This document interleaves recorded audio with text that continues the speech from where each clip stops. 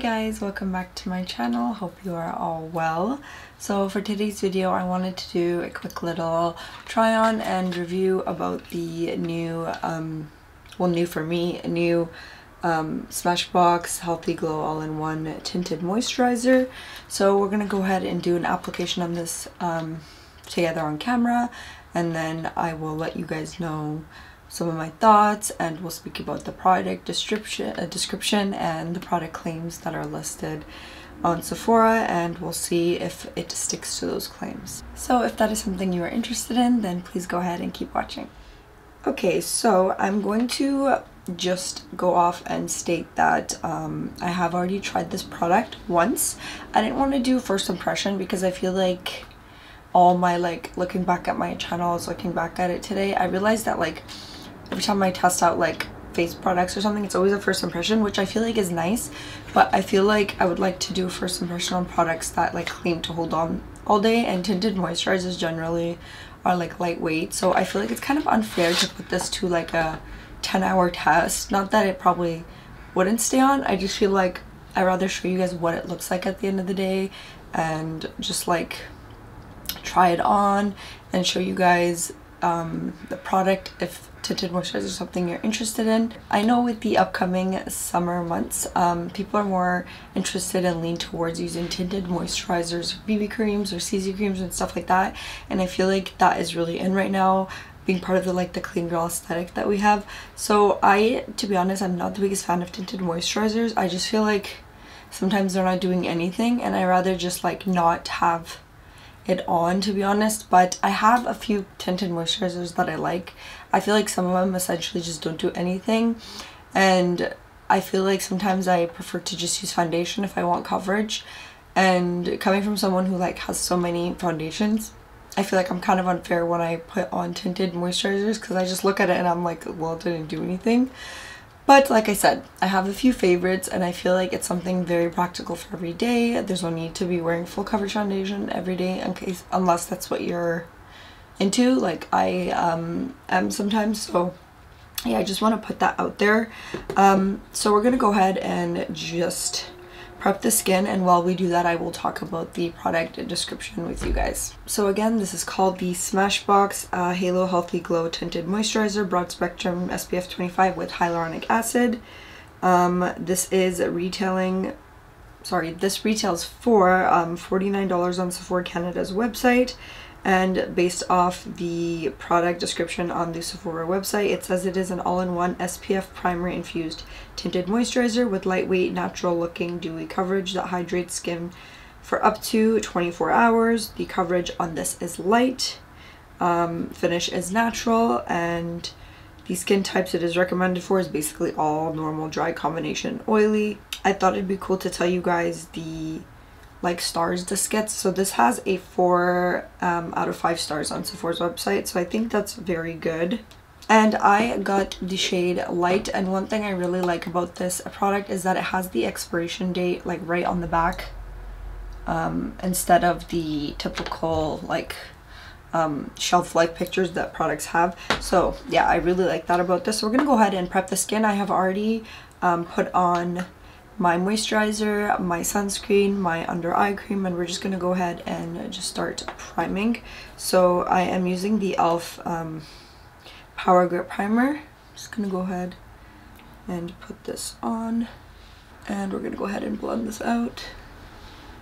Now I just want to state that in the past, I know when I tested another similar product, I used a sponge.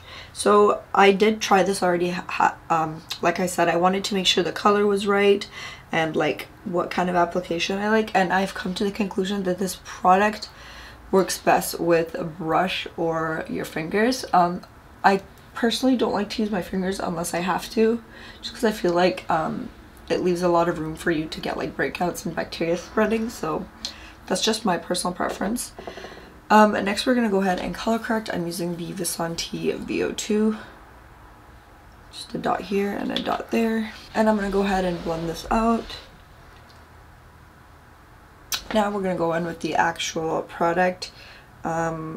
Here is what it looks like, as you guys have seen. earlier, and I did haul this in my last makeup haul. So we're gonna go ahead and just put this much here, this much here. Oh, okay. To be honest, there's no proper way to do this. I do either way, like this, like that, but like I said, I like to minimize the use of my fingers as much as I possibly can. And then I'm going to use the Glow Recipe Watermelon Glow Ultra Fine Mist.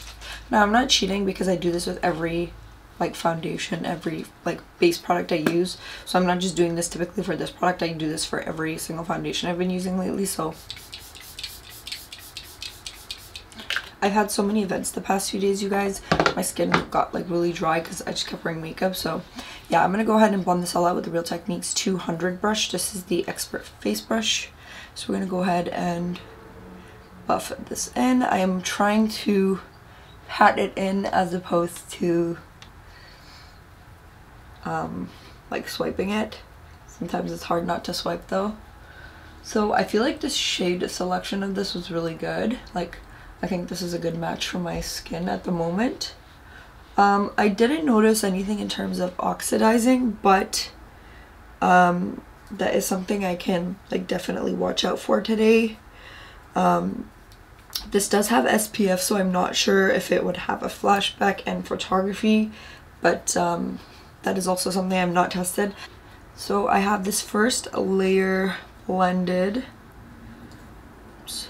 And I wanted to again restrict myself from using a beauty blender, which is, you guys know, I use to blend out everything, but I feel like sponges tend to pick up a lot of product, and when it comes to something that offers such less coverage, I feel like that's a really unfair test. So I feel like this just applies really good with the brush. The nice thing about like blending tinted moisturizers or like BB creams with a brush is that because it's not technically a foundation, it doesn't leave as many streakiness. Like, the reason why I prefer using like sponges is because I feel like brushes leave streaks, but this doesn't really look like that. So yeah, so that is one layer. The coverage is like light, I can see my skin through, but I like the sheen and the hydration it's offered. My skin looks really healthy. And something I noticed while using this, you guys, is that I don't typically need a powder to set this. I feel like with tinted moisturizers and BB creams, except one that I've used, I feel like they all tend to like set on their own. I don't know if it's just my skin or if that's just something the formulations all have in common, but I feel like I didn't use powder when I first used this, and I didn't feel like I needed it. I feel like it's set on this on its own, and this is typically something that is like, it even says in the title, is like, it's a glow, and it's called like the halo effect, and like it's supposed to be super glowy. I still feel like it's still set okay, and I didn't feel particularly oily, but the weather like has started heating up, so I'm not sure if powder is something I'll need now, but that is something we can like, you know, keep in mind for the rest of the day. If it's something I need, then I will go ahead and touch up powder, but we will do like little updates of it and I'll let you guys know. So that is the first layer. I'm gonna go ahead and do a zoom in for you guys like we always do. Okay, this is me zoomed in. You guys can see the sheen. Hopefully you can see the coverage of like what I meant by I can still see my skin through. So that is what it looks like. I do have lighting on right now, but yeah, I just wanted to mention that as well. So I'm just gonna try and get closer. So that's what it looks like. So yeah, definitely very like light coverage, but I feel like it makes your skin look so healthy, like a nice little filter.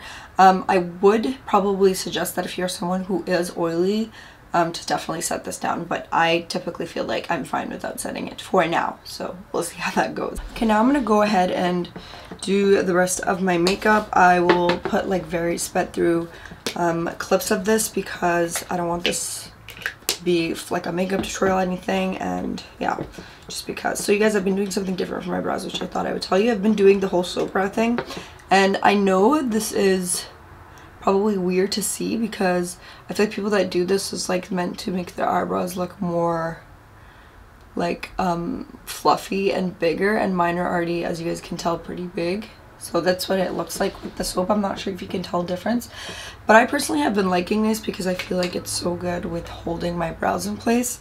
Now because my brows aren't done yet, I feel like because they're longer, they tend to fall throughout the day, and I just like how this holds on to them. And I feel like ever since I've been implementing the soap brows, I've had to use less brow product. I feel like it does something for my brows. Like I feel like I don't need it to be as filled in, and in turn it makes it look like my brows aren't as bushy as they really are. So that's been nice. Thought I would let you guys know about that. I've been using way less than I used to, so I really like that. And this is almost finished. Ooh. So I've been spraying some like old face spray on some soap, and I read that pear soap is probably the best thing to use because it's clear, and I feel like it's been doing really good. Pear soap is super cheap. I think I got like a pack of 3 for less than $5, so yeah, check it out if you're interested.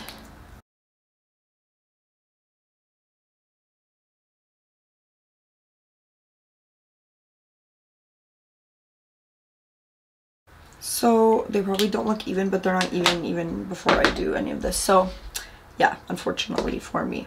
So I'm gonna go ahead and put on concealer. I'm using the Anastasia Beverly Hills Magic Touch Concealer, and this is in the shade 5. I'm gonna go ahead and put this on.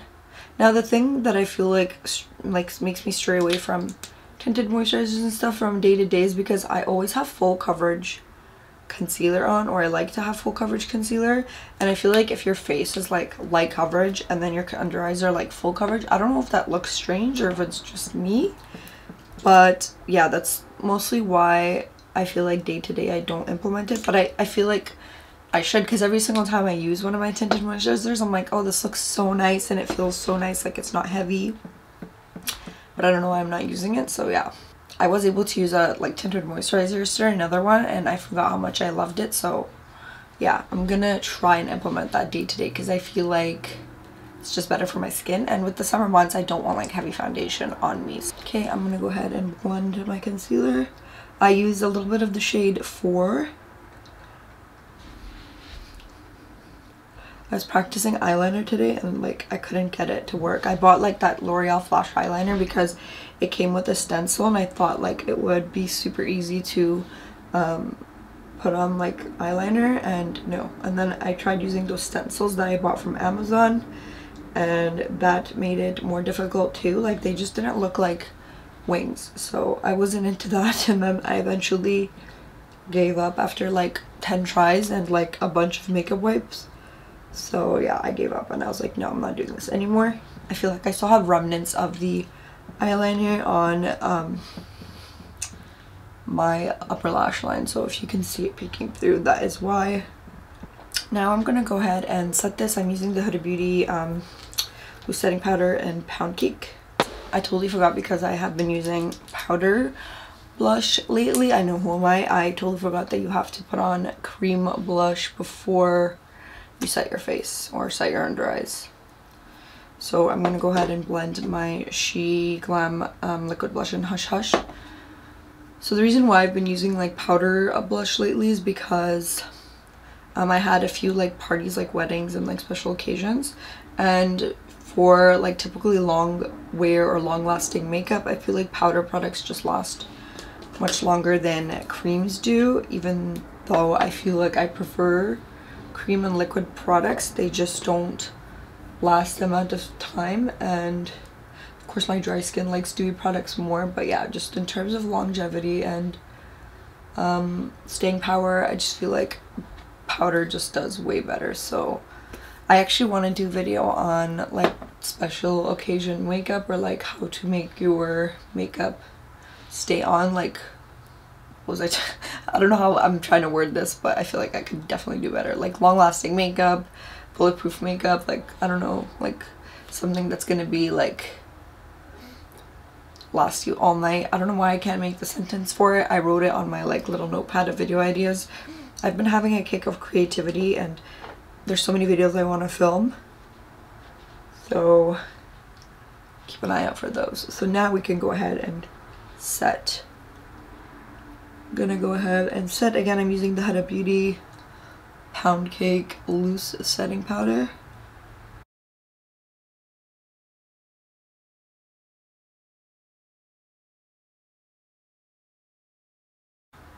The reason I'm including these parts in the video is just so you guys can see how everything applies with the tinted moisturizer. Like, there will be no cheating here, and I am not going to sit and tell you that it's gonna do something it's not. Like, if this doesn't work with these products, I want it to be evident on camera, because the stuff is not cheap, and like, even if it was like $10, I would just want to make sure that you guys have an honest review, you know? So again, I'm not going to set my face. I know I might look really glowy and like, not even glowy, like oily, like you can see reflection on my 5 head. But I just feel like throughout the day I noticed this does set on its own. So I just want to keep it unset, because I feel like if I powder it, I'm just going to look dry, and I'm already feeling a little dry with all the makeup I've been using. So yeah, we're going to keep it like this. Okay, I'm using Revlon Skin Lights in Daybreak Glimmer, and we're just highlighting.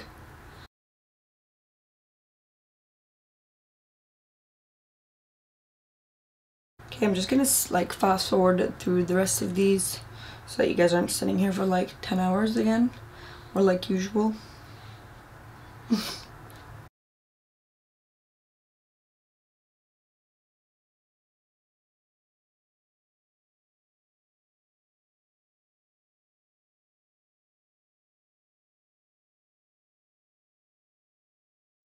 I got this lash brush off Amazon and I've been loving it. I feel like it's taking my mascara to a whole another experience for me. I love it.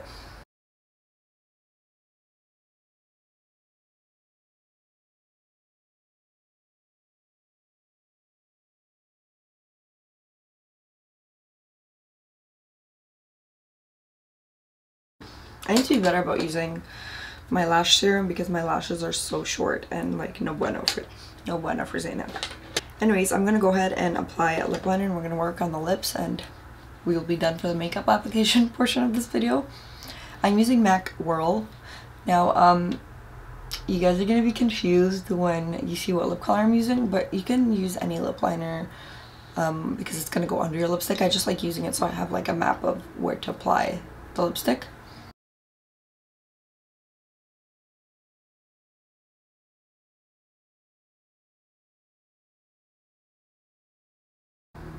Sorry, sometimes I have to get really close to the mirror to do this.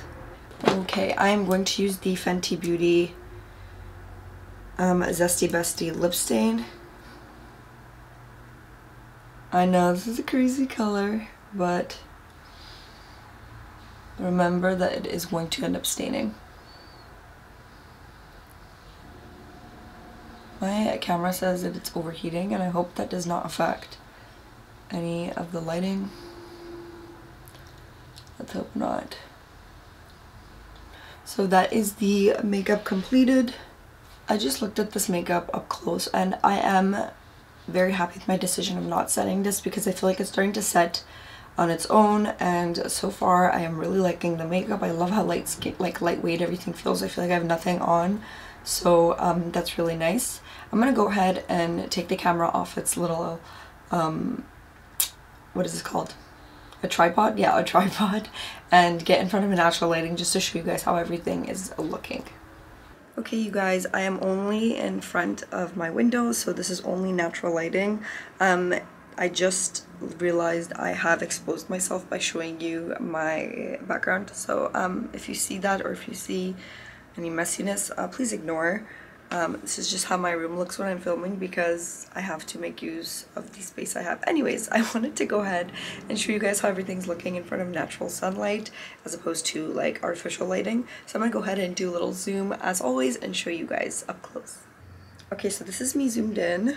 You can see like the shadows under my eyes, but that is not the tinted moisturizer. That is just my body's anatomy. This is just how everything is looking. And this is how it has melted with all the products. Now keep in mind, natural sunlight is like public enemy #1, so while zooming you guys in, if you notice something's not blended, I didn't notice because I don't notice until I'm outside in front of natural lighting, so yeah, I might have just exposed myself, but anyways. Yeah, I just wanted to show you guys that. I have to say, I really do enjoy this product.